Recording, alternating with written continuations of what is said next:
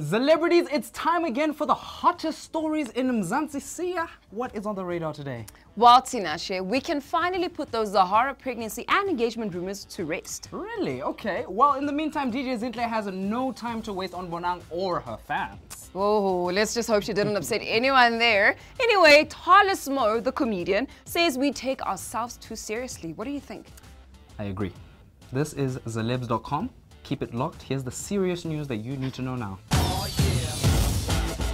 So it looks like Zahara was just as surprised as the rest of us when she read rumors about her being engaged and pregnant last week. What's going on there? Yeah, no. The singer, who was reportedly said to walk down the aisle and is expecting a baby with her man, umhlaba wenene DJ Amazanchanga, had a good laugh about these rumors on Cliff Central. She said, I just found out from the paper, so I was like, hey, congratulations to myself. I'm pregnant and I'm engaged. Oh, wow. Look, I gotta admit, that's kind of scary. I mean, can you imagine waking up and seeing, I got a new ring or I'm pregnant? Like, where did these guys get their stories from, man?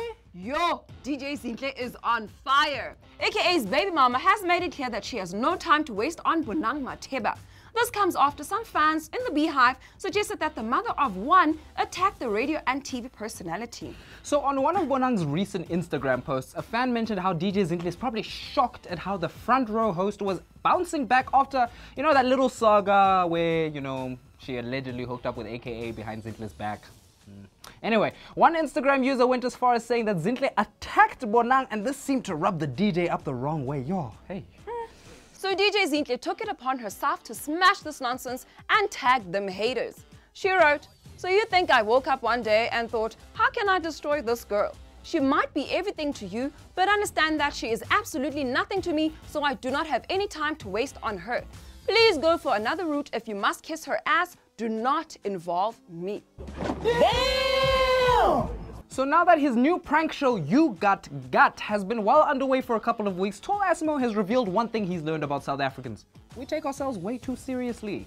The show has been causing quite a comedic stir in the entertainment industry, pranking stars such as Bonang Mateba, Mini Dlamini, Ifani, and more. Tall Asmo spoke to Zelebs about the new show, and this is what he had to say. Let's just have fun. Let's prank each other and make the country laugh, because everyone is so serious and everyone has become so used to that random, old school, boring blackface paintings of Leon Schuster and his pranks.